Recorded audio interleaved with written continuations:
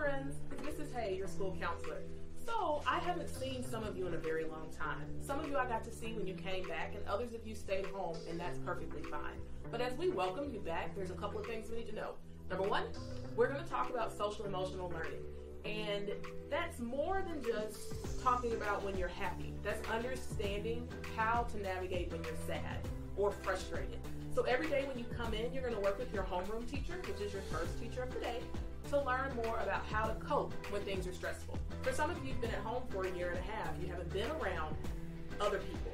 So as you're coming in, allow yourself to communicate with your parents, let them know how you're feeling, communicate with the teacher how you're feeling, and learn to deal with those feelings and emotions. Parents, it's the same thing for you too. We'll send something out in the newsletter that you can use to work with your students at home and yourself, because you also have to learn to retrust what education looks like coming back from a pandemic.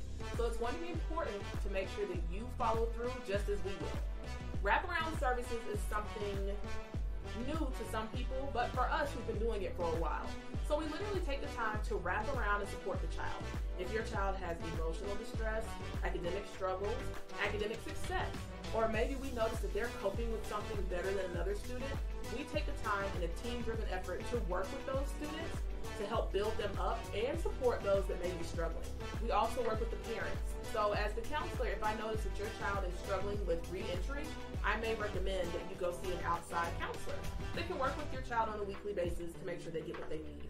So all of these things will take place at date, and Mr. Blakely and myself will work closely together to monitor students who may have struggles coming back in, but we want to support them. The goal is to support and uplift, not to bring them down. So as we transition into our new school year, I'm excited to see every single one of you come back and dance with me in the gym. And parents, I'm here if you need me.